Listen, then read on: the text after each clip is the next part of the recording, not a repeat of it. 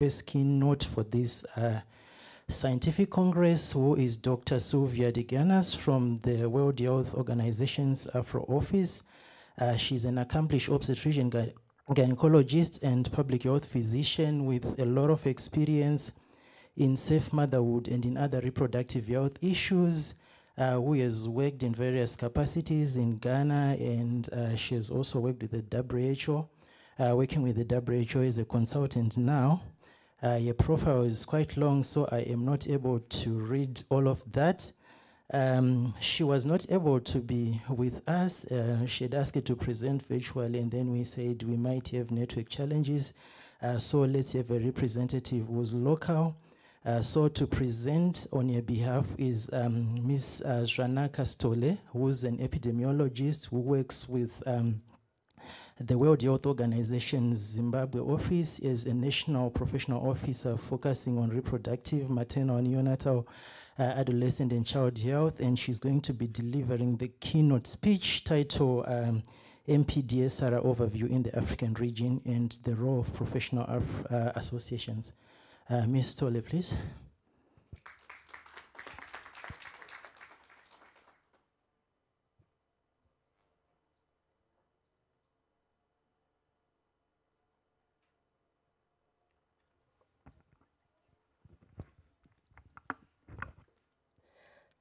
Thank you. Good morning, colleagues. I'm not going to introduce myself. I'll just go straight to the keynote speech just to save time.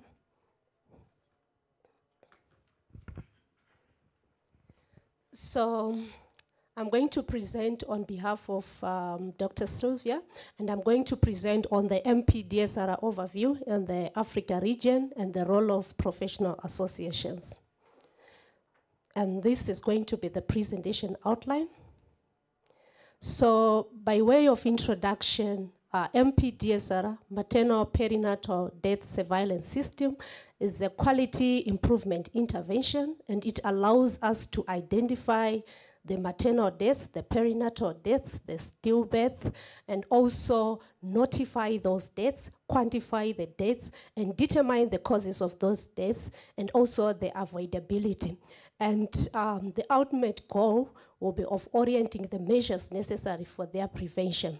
So the MPDSR, it requires the robust maternal and perinatal death identification and review system. And of course, it requires a strong leadership, the local leadership and training.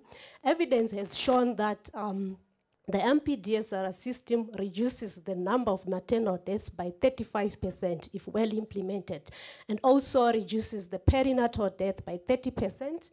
So I think it's a very effective tool or intervention to use.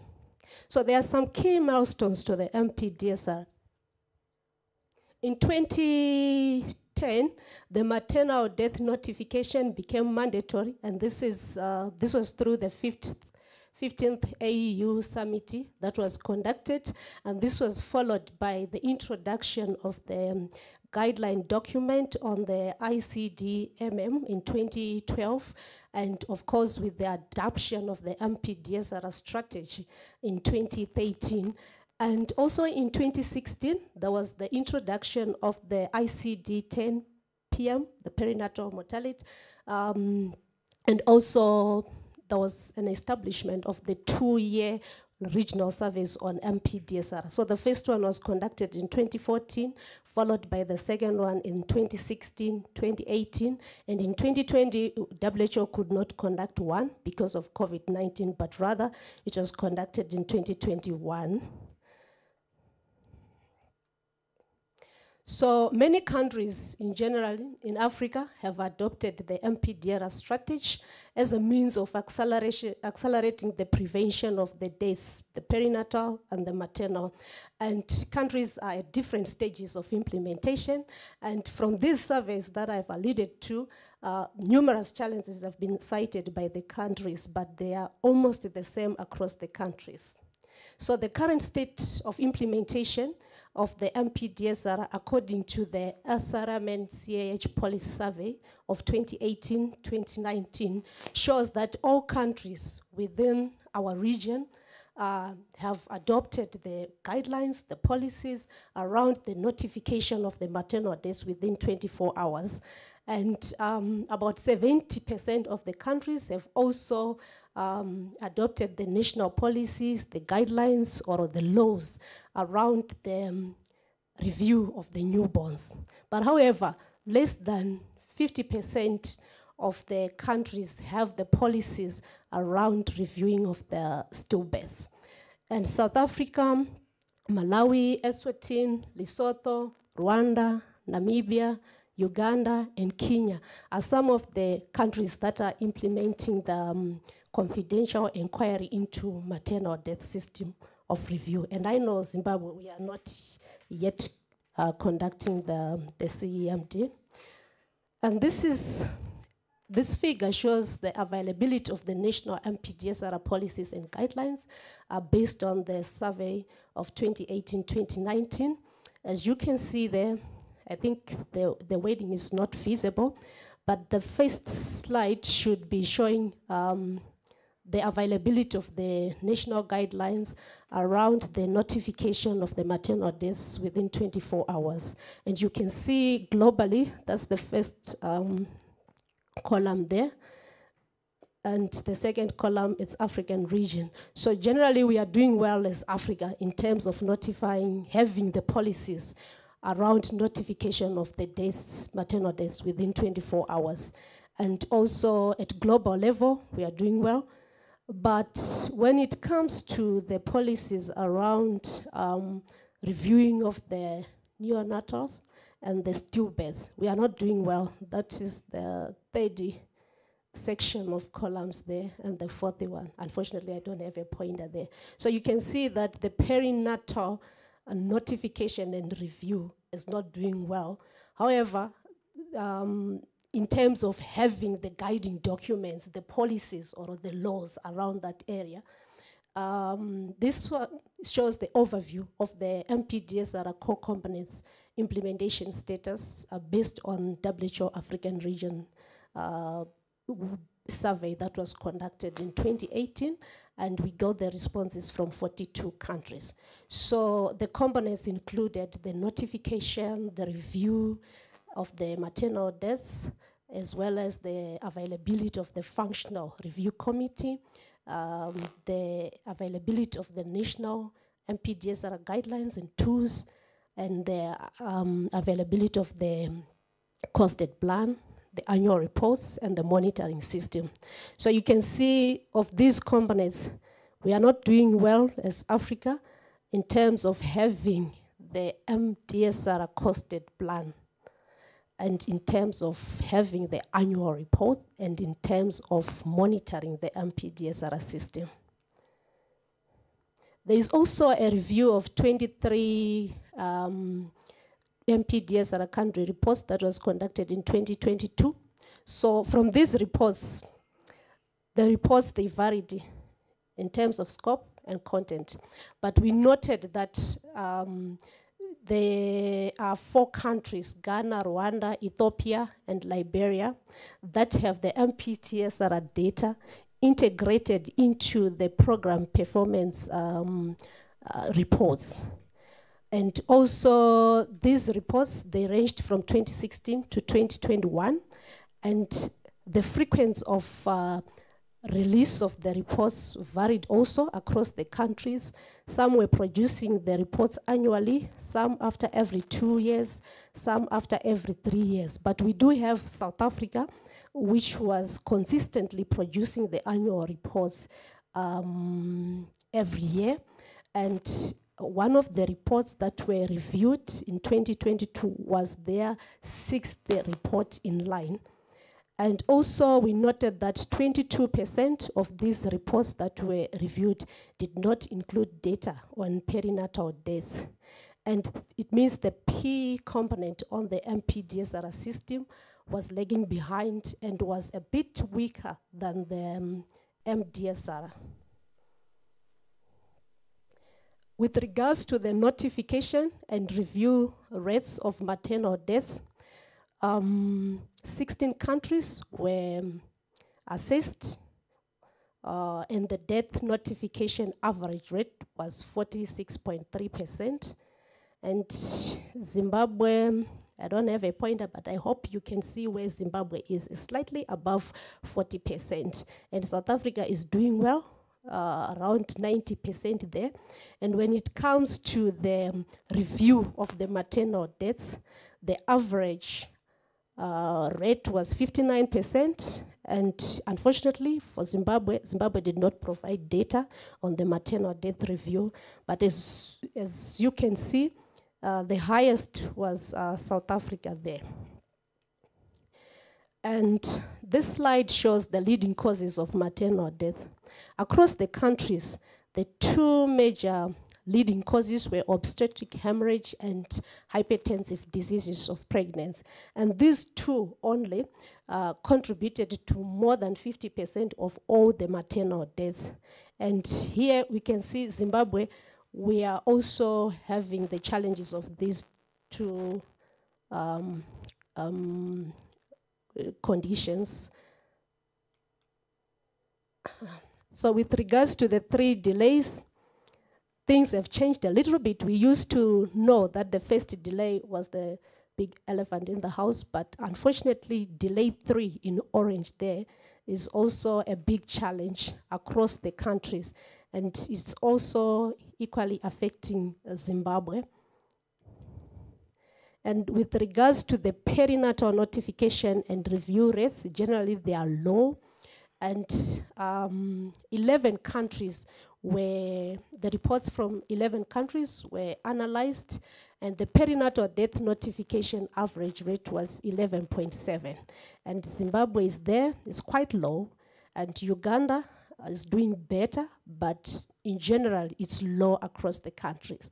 And unfortunately for the perinatal death reviews, reviewed in from the 14 countries, the average rate was 18.5, and unfortunately, Zimbabwe could not provide data on perinatal death reviewed. So we could not compare Zimbabwe with other countries, but generally, it's on the weaker side across the countries. So the perinatal death reviews that were also conducted in 10 countries showed a range of 0.1% in Senegal to 32.5% in Mozambique.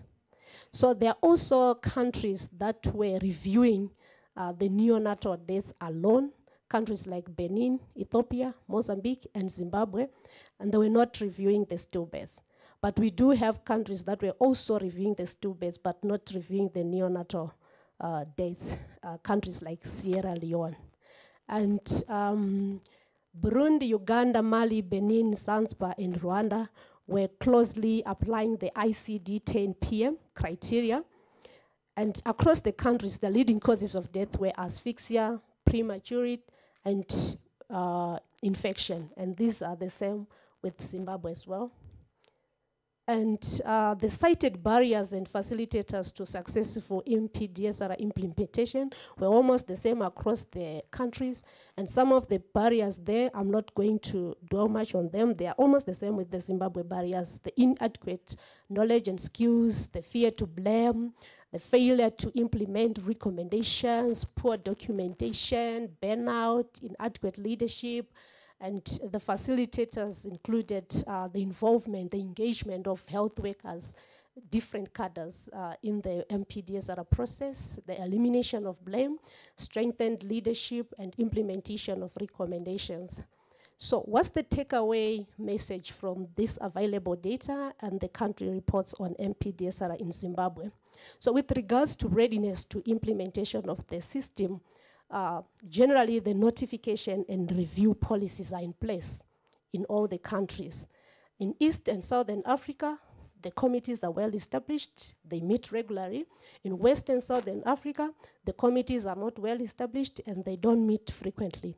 And with regards to the actual implementation of the system, the countries, they continue to rely on the partner funding and the technical support. And the challenges are the same across the countries. And there are some areas that require attention according to the assessment that were done. Areas around the MPDSR data collection and analysis, and also the inclusion of the MPDSR data into the existing systems. For Zimbabwe, we have the DHIS2. So those are the challenges. That data is not there in the current DHIS2 that we are using. The annual reporting, the monitoring of the systems, as well as the mechanism, the feedback mechanism to disseminate and share findings from the system is also an area that needs attention across the countries. So what's the role of the health professional associations in this MPDSR? To provide leadership. We all know that for this system to function, it has to function well in settings with a strong culture of accountability. So it is the role of the associations to foster the culture of accountability. And I can give you an example of the International Confederation of Midwives. In 2018, they participated in the development of the WHO guidelines on MPDSR. We do have the FIGO, the International Federation of the Gynecologists Committee. They also participated. They advocate for the implementation of MPDSR globally. And we also have the IPA for the pediatricians. They hosted a webinar on neonatal care in 2020, and that was focusing on what went well and how we can make it better. And also with regards to other roles of the health professional associations, they have to strengthen the organizational structures and the standard operating procedures for the MPDSR system through defining the roles of the committees, the roles of the committee members, participating in the development of the guiding documents, and also providing mentorship and training to the members of the associations. And with regards to supporting the notification and review of the dates, we strongly encourage the associations to build capacity of its members, whether pre-qualification, in-service, on correct certification of maternal and perinatal death, and ICD, MM, and PM. I know we have people who are very passionate about this. The likes of Prof. Munjanja, Dr. Makoni, they are very passionate about this. And we are currently using the ICD-10 in Zimbabwe, but WHO is recommending that we transition from ICD-10 to ICD-11. And also the capacity building could be around good clinical documentation and practices. As some of these audits are conducted, you will find that there will be no data. You can't follow through the steps taken. And also to promote participation in MPDSR activities by linking the professional advancements, e.g. the professional credits and CME points. And with regards to strengthening response, our plea is if the association can help to implement innovative evidence-based approaches, using some of the strategic positions they might have. Some might be the heads of the unit, and also to support the program evaluation, participate in the evaluation of the MPDSR system. So as health professional associations in Africa, we have work to do and targets to reach. We know by 2020, all countries should reduce MMR by at least 2/3 of their 2010 baseline level, and no country should have the MMR greater than 140 per 100,000 live birth. That is a number twice the global target. Our global target is 70 per 100,000. And as well, one of our targets is to reduce the neonatal mortality to at least as low as 12 per 1,000 live birth. And Zimbabwe, as we stand, our neonatal mortality rate is 32 per 1,000 live deaths. So we know what we must do. And I'm going to quote Prof. Fatala. He said, the inconvenient truth is that women are not dying because of the diseases we cannot treat. They are dying because societies have yet to make the decision that their lives are worth saving. So what's the take-home message? All the professional organizations involved in maternal and newborn care have key roles to play in MPDSR. They must provide leadership, and they must support all the stages of MPDSR cycle. We know professional associations have powerful voices. They are well respected.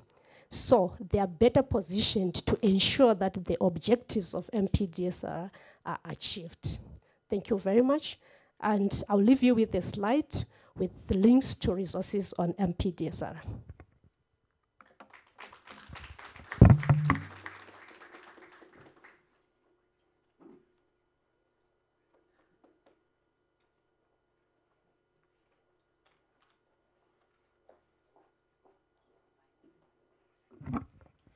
Thank you very much for your presentation. We are expecting the guest of honor anytime now, so while we wait, we will invite questions from the floor.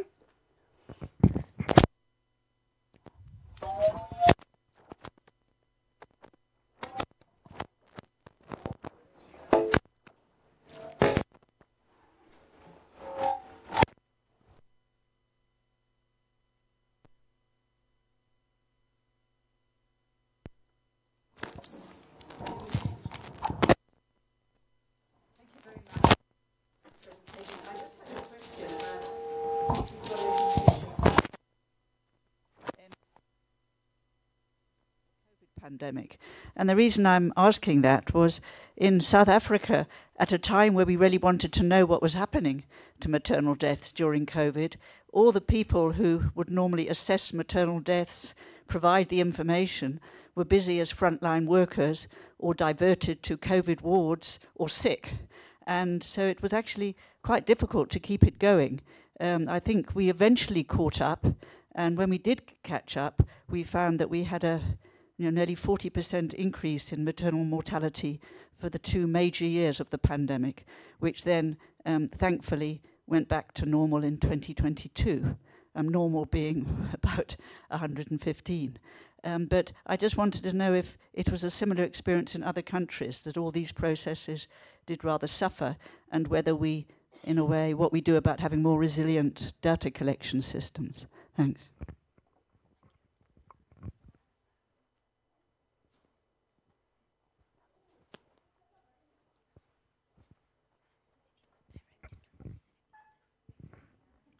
Do you speak? The presenter. Good morning. I'm Dr. Renga. My question is to do with the response to the reports that will come out of the MDC-PR review. What kind of structures do exist in other countries? This is a question directed to the WHO representative to respond to the reports or to the action points that come out of these reports. Because one of the weaknesses we have locally is that we sit in these meetings or these reports are generated and same problems over years and years and years without any remedial action being done. So I would like to learn from other countries what kind of response teams or actions they take whenever they get these reports. Thank you.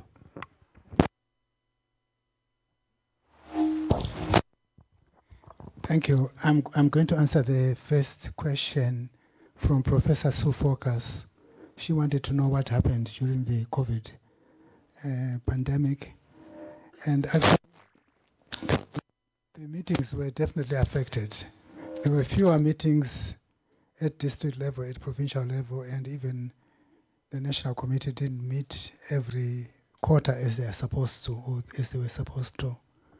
There was definitely a blip in the maternal mortalities, so we will expect a small hike in the maternal mortality ratio. Let's hope that it will come down. Unfortunately, I think our systems are not as resilient as in South Africa. There hasn't been enough documentation or even much documentation about in numbers about what percentage increase there was in the maternal mortality ratio. But at least we know that the preparations which were done for protecting the staff and the patients will be in place if there's a future problem.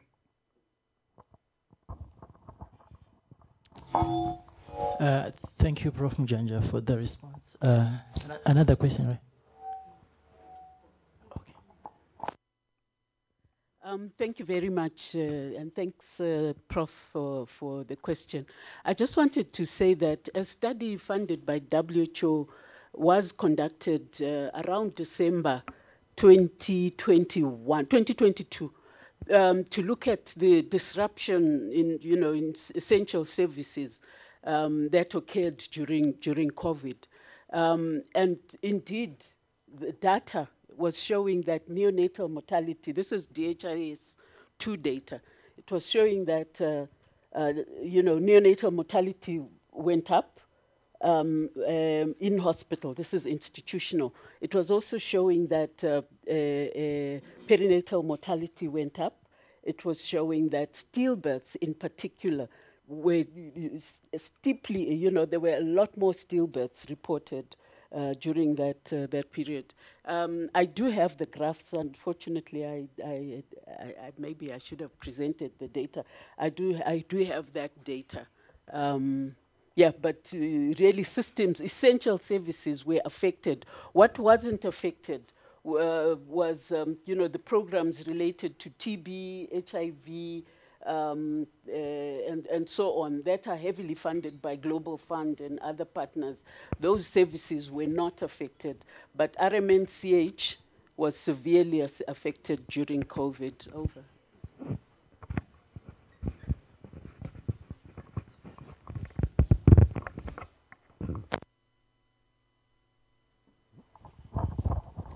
All right, thank you very much. And I also thank my colleague for the presentation. Just to add to the comments or the responses to Prof's question and of course to others, the COVID, there's no doubt that COVID actually affected some of these indices that we are interested.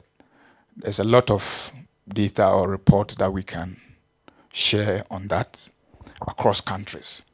But what I wanted to add is, even beyond COVID, there's a joint report by UNICEF and WHO, plus other development partners, that indicates that stillbirth within the sub-Saharan African region is increasing, moving from 0.72 million to 0.77 million to 0.82 million.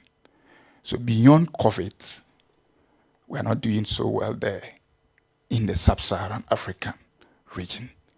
I am from Ghana, and we've done some studies just for Ghanaian context.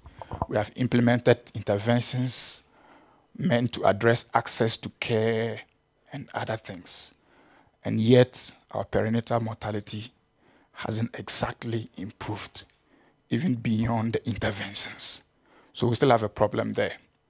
In Zimbabwe, we've looked at the data, and again, beyond COVID, if you look at perinatal mortality from 2014 to 2019, it is increasing. Maternal mortality is doing well, but perinatal mortality is not doing so well. We have put in a lot of efforts, yes, but we need to ask ourselves a lot more questions. Like, I think I had a good question here about that. What are we not doing right? We keep working, we keep intervening, and still we are not so much getting what we want. I think we just need to ask one or two more critical questions. And then one of the concerns we have detected in Ghana, which in my conversation with one of the Zimbabwean clinicians, it also popped up, was we tend to have an impression, and this was reported in Ghana in a study that I was part of. Okay, if the mother dies, there's a problem, the media is interested and they pick it up. But if the baby dies, okay, 3 months, 6 months time, we can start another baby. And it seemed to not draw our attention to that. And you can get that practically in the facility level when less attention is paid to stillbirth audits and perinatal audits. So maybe a little more attention would let us make some gains. However, there has been some positives in terms of maternal mortality, even in Zimbabwe. Between 2018 and 2019, there was a dip, which I'm told there were some few geographical issues here and there, but we're doing so well in that part. Thank you very much. All right, thank you for your response. We had one question from Dr. Verenga which required a response, either from you, Janaka, or from you, say, in terms of the structures responsible in other African countries. Once you get an MPDSR report, what do you do, and what action is taken? Because our experience here is that we do have these MPDSR meetings, we have recommendations, we have no action. Thank you very much. So from the analysis that were conducted across the countries, it came out as well that recommendations are not fully implemented across the countries in Africa. And I don't know what exactly they are doing in other countries, because I work for Zimbabwe, but I know in Zimbabwe we have that challenge. I don't know if Dr. Sylvia is online. If she's online, maybe she can speak on behalf of other countries. But based on the reports that were assessed, it's a common problem across countries in Africa. Thank you. All right, thank you for your response. We are moving forward with our program in the interest of our time. Dr. Mashumba.